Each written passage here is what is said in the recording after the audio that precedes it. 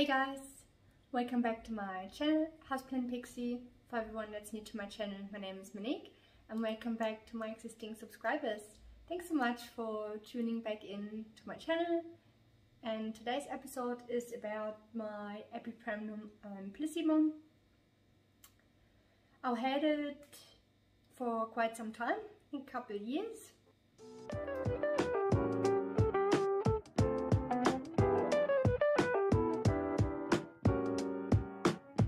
I show you the plant, if you could watch this video all the way to the end, comment, like and share, that would be amazing, and it just helps me out heaps with the algorithm. Okay, I'll show you the plant. I can't even remember how many leaves it had when I first got it.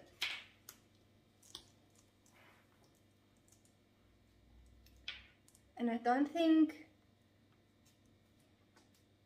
the leaves, like some plants just don't look as good on video as they look like live. So I had it in my plant room near the window. It's a north facing window, and then I was reading or saying that if you put them on a pole, so it's never been on a pole, it was just leaning against the couch, and sort of it never attached itself, but it loved the spot, and I changed it. I changed it to a different spot and I gave it a pole, and it didn't like it, so it developed this massive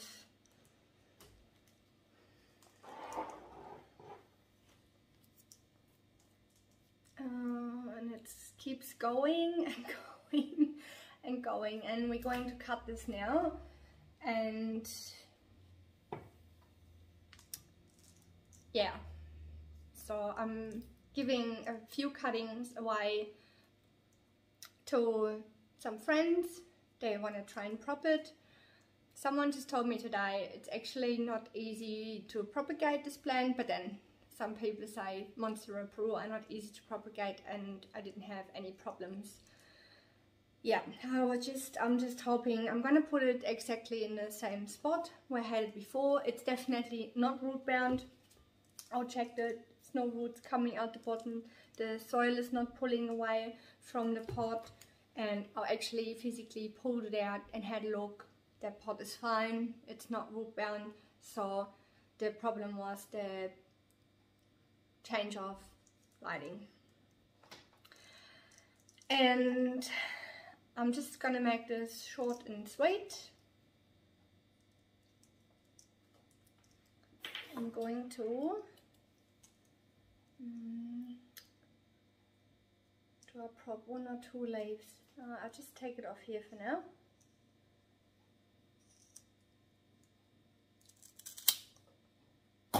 This runner, so I got that one leaf there. I'll just put that on the floor.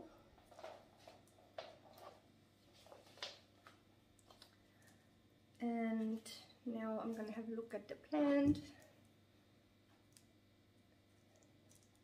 And because it's still on a slight lane, I just think I'll chop this one off as well, and then we give it a pole.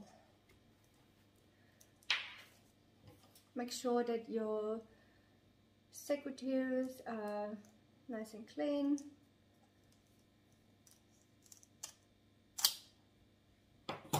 And I also like to cut on an angle, and the angle is going to be away from the leaf axil, because if you cut that way, it's more for outside, it's not so much for your indoor plants because you don't have the rain, but it's a good habit to get into, I believe, because if you prune your fruit tree, or you prune other trees, or you prune your roses, and you cut on an angle and the rainwater comes on, first of all, if you have that cut straight, the water could sit on it, which could cause rot. And if you cut the angle towards the leaf axil, the water could sit in this leaf axil, and you don't want that either. Right, I've got a lovely moss pole here.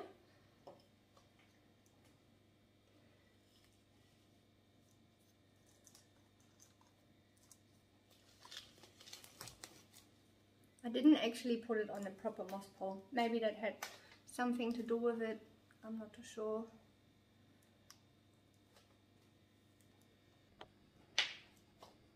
So for tying it to the pole, I use this Jolly tree tie. It's really soft material. I absolutely love it. I'm not a fan of these Velcro. I always believe if that Velcro, if someone put that on my wrist and then, I don't know, I just don't like the feel, and I feel what my plants feel. That's what I go by. So if I don't like the lighting, I don't put my plants there. Simple. Right. I start at the bottom here. And then I'm gonna cross it the back and just come around the front again, but a bit higher. I'll see if I have enough to go around twice. And back, and then I just tie a knot with a ribbon in case I wanna take it off or loosen it. Makes it a lot easier.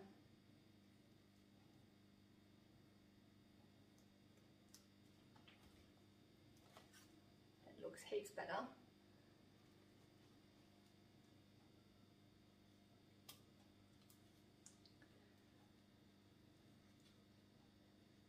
So with their care, I think they really love humidity. It sits in my plant room, and looking at it, oh, it has heaps of bit of dust on the leaves. We're gonna clean the leaves. When you do clean the leaves, take a damp cloth with a bit of detergent, a little bit of neem oil, and just wipe them down. Also with the potting mix, I use my potting mix I mix myself, which is made of premium potting mix, horticulture charcoal, perlite and orchard bark. And the temperature is pretty consistent in my home. It's always around 18-20 degrees. And I'm going to put it exactly in the same spot where it was happy. I know this looks a bit funny and the pot's not big enough, but this pot is actually like a really heavy, and I don't have many of them. I use the plastic pots, because when you have lots of plants on a shelf, your loading capacity, you got to be aware of it. So yeah, that pot doesn't really look the prettiest, but it was tipping over in a plastic pot. Now let's just pop that here. The runner. The same with all the other propagations. You always have the leaf. If you don't have the leaf, perfect example here, there's a note here. There's a note here. Instead, it's almost like a lump. You can definitely feel it if you go along with your fingers. Note, note. So what we're going to do is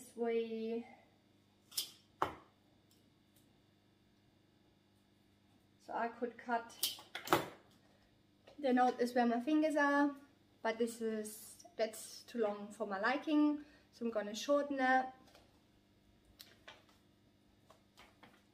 And then I'll show you where we put it for propagation. I'm absolutely new at this. I've never propagated in Epipremnum amplissimum. I'm a little bit nervous. Wish me luck. Yeah, what can I say? You gotta try it, and if it works, it works. If it doesn't work, it doesn't work. Then we learn from it. So with the tip cutting, there's another note here. I usually leave the tip cutting as it is, but we take that long bit off, and that's all I'm going to do. Like, I shorten, here's the note, and I'm just gonna shorten all the bits.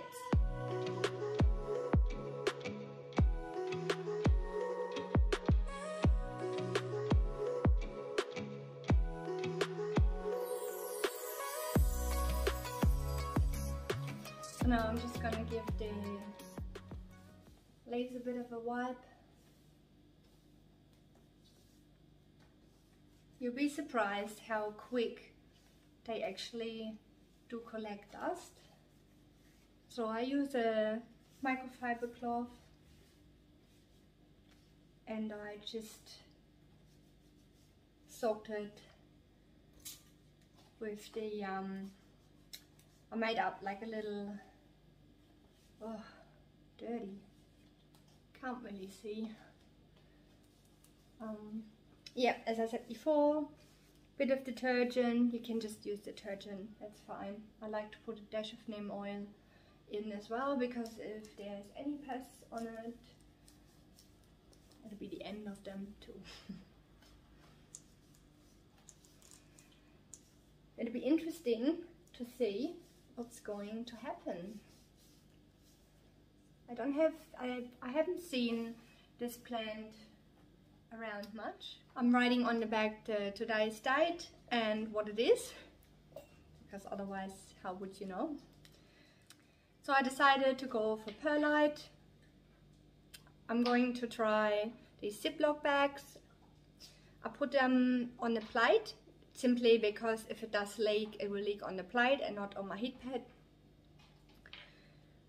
I'll just wiggle them into the perlite, and as I said, I haven't tried it. I will leave that plastic bag open. I think it will create enough humidity having it open. If it doesn't, I will maybe close it up a little bit, but make sure that there's air getting to them so they won't rot. The leaf cuttings I will place in a glass in perlite, and that's it. Let's see how it goes. Thanks so much for watching this video all the way to the end. I'll see you next time. Until then, stay plenty. Bye.